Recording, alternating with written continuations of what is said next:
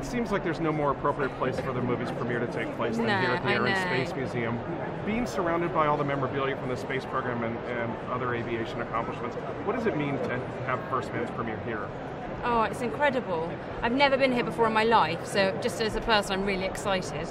But also it's amazing to be surrounded by so many kind of the things that are, you know, shown in the movie. It's just a really amazing, it's a once in a lifetime thing.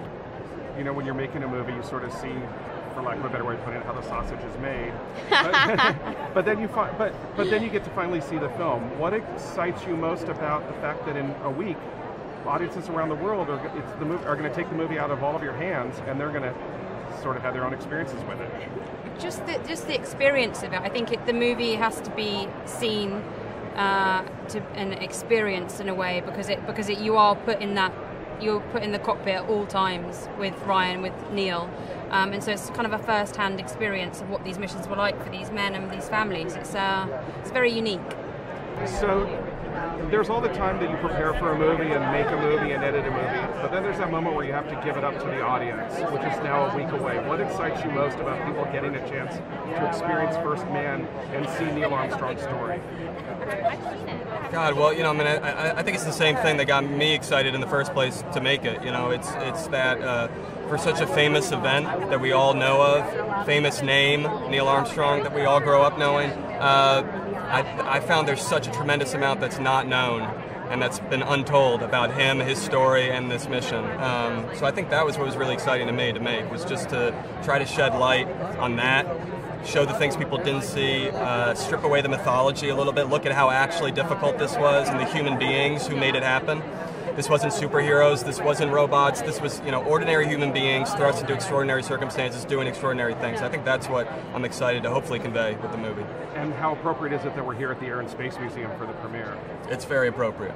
Yeah, it's exciting. I haven't been here since I was a kid, so.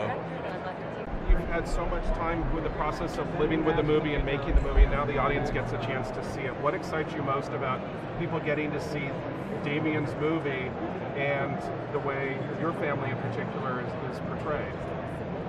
I'm very, very excited about the world sort of seeing this picture and maybe going in thinking it's one thing and then coming out and finding out that it's something above and beyond what their expectations are. Yeah, I know for me, just from reading the script, I felt like my mind was kind of blown, and so I can imagine that someone's seen it for the first time and having that experience is going to be 10 times better, so I'm excited. What excited you both the most when you saw the film for the first time? Ooh, what excited?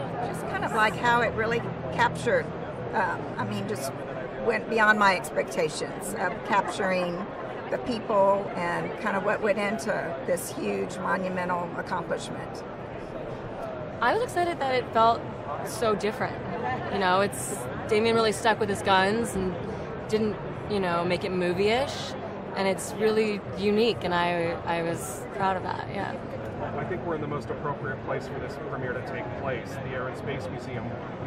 How does this feel for you, both of you emotionally, to be here knowing that there are artifacts from your father's career actually right behind that sign? I told Olivia I'm taking her over there to see it, which I'm not, it is. There's a lot of history, so there's a lot of emotion in here. Yeah. And I started crying when I walked in the door, so that's probably how I feel. It's just emotional. Yeah. But you're crying because you're excited. I actually cried because I saw her brother. I met her brother for the first time, and that was pretty emotional. Yeah. But I think that it's because this whole experience feels... It's just very, very real. And this place certainly brings a lot of things. There's all around the room various things that are very important to our history as a country. For a man who was notoriously camera shy, you guys are having to release his whole story to the world next week when the film comes out. What are you most anticipating in terms of how people are going to renew their relationship with Neil Armstrong and have a better understanding of who he was? I hope they get, a better sense of some more facets of him that they may not have known. He was a pretty funny guy, and that his sense of humor, I think, comes out in the film in a number of ways, which we're really glad to see.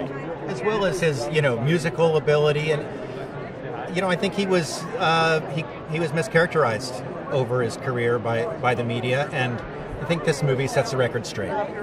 Does it feel strange for such a private life to suddenly be so public vis-a-vis a film? Well, again, we'll find it's out. good. It's good to see it done the right way, and I think that's far better than people continuing to misunderstand him. How appropriate is it that we're here at the Air and Space Museum for the premiere? Absolutely, like the perfect spot. Yeah, couldn't be better. You guys have seen the film multiple times. What excites you about seeing it again? Well, the IMAX presentation is so dramatic.